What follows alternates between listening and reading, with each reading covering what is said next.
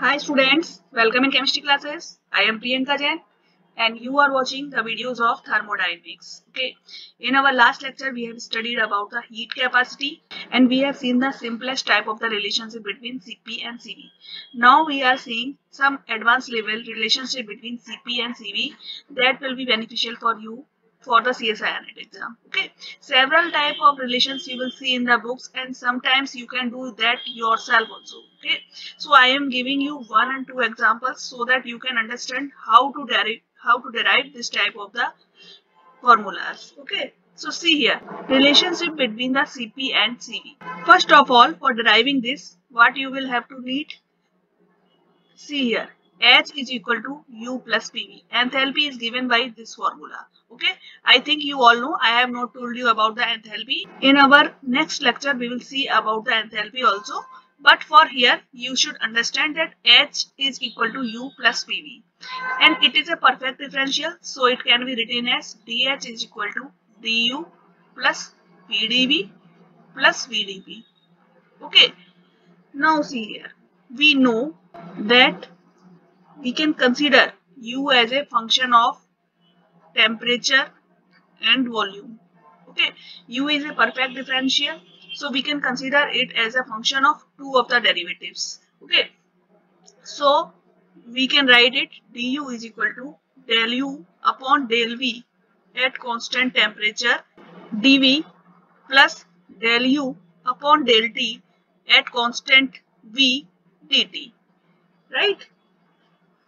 Similarly, H can be written as a function of temperature and pressure. Okay, and we can do for this also same way. dH is equal to del H upon del P at constant T dP plus del H upon del T at constant P dt. Okay, now put these two values in this equation. Consider this is equation number 1 and we have to put these values here. Okay, so when we are substituting the values, what we are getting? Del H upon del T at constant pressure dt plus del H upon del P at constant T dP is equal to del U upon del T at constant V dt plus del U upon del V at constant T dV plus PdV plus VdP. Alright. Now see here. We can take these terms at constant pressure. We are applying the condition of constant pressure and divide this equation by dt. At constant pressure, we are dividing by dt. So what we are getting? See here. This term dt upon dt. Here we get dt upon dt. So this will be equal to del H upon del T at constant pressure. Okay. This term is given dP. In this term we have given dP. So at constant pressure dP will be equal to 0. So this term will be equal to 0. Okay. So now see the next term del U upon del T at constant V. Okay. dt divided by dt will be equal to 1 plus see here del U upon del V at constant temperature and then dV. This is divided by dt. So we are getting del V upon del T at constant pressure. Now the D has been substituted by del because we have put here the constant P term. Okay, plus P del V upon del T at constant pressure. Now see here, here is dP, so this term will be equal to 0. Okay. Now what you have to do, see here. This del H upon del T by P is equal to Cp. Okay. And here del U upon del T at constant V will be equal to Cv. So put here Cv plus, see here del V upon del T at constant P, del V upon del T at constant P. This is common. So we can take this term common. Del V upon del T at constant P. Okay. I am giving you all the things from the very basic levels. I am giving you the basics of the math. Okay. So this you will not get in any of the video. So if you are from the bio background, these videos will be very beneficial for you. Okay. Now this comes here and P comes here. Okay, so we are getting this term. Now one thing you should remember, we know in our previous lectures we have studied that del U upon del V at constant temperature is equal to pi T. That is called the internal pressure, and from the first equation of state we know this is equal to del P T del P upon del T at constant V minus P. If we replace this P on this side, what we are getting? We are getting pi T plus P is equal to T del P upon del T at constant V. Okay, it means we can write del U upon del V at constant T plus P is equal to T del P upon del T at constant V. So we can replace this value. This term can be replaced by this term. Okay. So what we are getting? We are getting Cp. Take this on the side. Okay. Cp minus Cv will be equal to del U del V upon del T at constant P, and see here this term is T del P upon del T at constant V, or we can write Cp minus Cv is equal to T del P upon del T at constant V del V upon del T at constant pressure. This is one of the very important relationship between Cp and Cv. Okay. Now see the next type of the relationship, Cp minus Cv in terms of alpha, beta and gamma. Okay, now see Cp minus Cv in terms of alpha, beta and gamma. We know we can write volume as a function of pressure and temperature. Okay, so it is a perfect differential. So dV will be equal to del V upon del P at constant temperature dP plus del V upon del T at constant pressure dt. We can write like this. Now at constant volume means dV is equal to 0.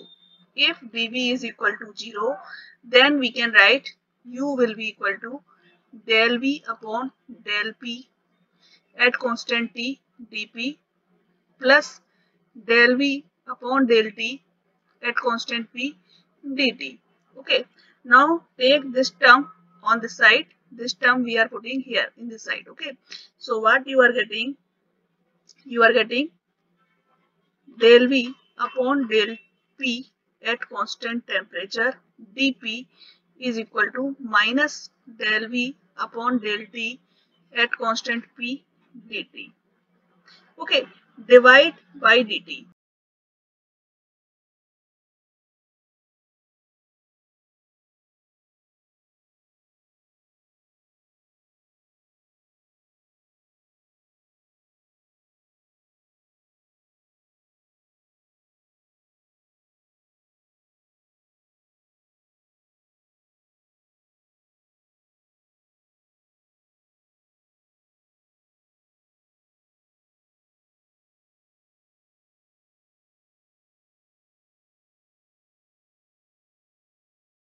When we are dividing by dt, what we are getting? We are getting del V upon del P at constant T and del P upon del T at constant V, because volume is constant. Okay. So this will be equal to del V upon del T at constant pressure. This is pressure. Okay. But we know one thing, what Cp minus Cv we have derived earlier is equal to T del P upon del T at constant V del V upon del T at constant pressure. Okay, so Cp minus Cv will be equal to, see here, we have to just put the value. Okay, we have to put here the value. So by substituting the value of this del P upon del T at constant V, okay, we can put this value. What we are getting? Minus T del V upon del T whole square at constant P divided by del V upon del P at constant temperature. Okay, now what you have to do? You have to multiply numerator and denominator by the 1 upon V square. Okay, so what you will get? You will get Cp minus Cv is equal to minus T 1 upon V square del V upon del T whole square at constant pressure divided by 1 upon V square del V upon del P at constant temperature. Okay, see here, we know that alpha is equal to 1 upon V del V upon del T at constant pressure. So we can write alpha square will be equal to 1 upon V square del V upon del T whole square at constant pressure. Similarly, we know beta is equal to minus 1 upon V del V upon del P at constant T. So we have to push just here the values. So what we are getting, Cp minus Cv is equal to minus T alpha square. For this term we can write alpha square. Okay, similarly put here 1 of the V, and for del V upon del P at constant T and 1 upon V, we can write here minus beta. So minus beta divide by V. So what you are getting, Cp minus Cv is equal to alpha square Vt upon beta. Okay, this is one of the very important relationship between Cp minus Cv and alpha beta terms. Okay, so these terms you does not need to remember, just you have to derive them. Okay, you should need how to derive these. Okay, so several such type of derivation we will do in our next lectures also. So do these derivations with us one by one in videos. We will see the questions and the derivations. Okay, so we will start from the basic and doing all the things in the advanced level. So if you are liking my videos, please share these videos, please subscribe the channel and please comment me. Thank you.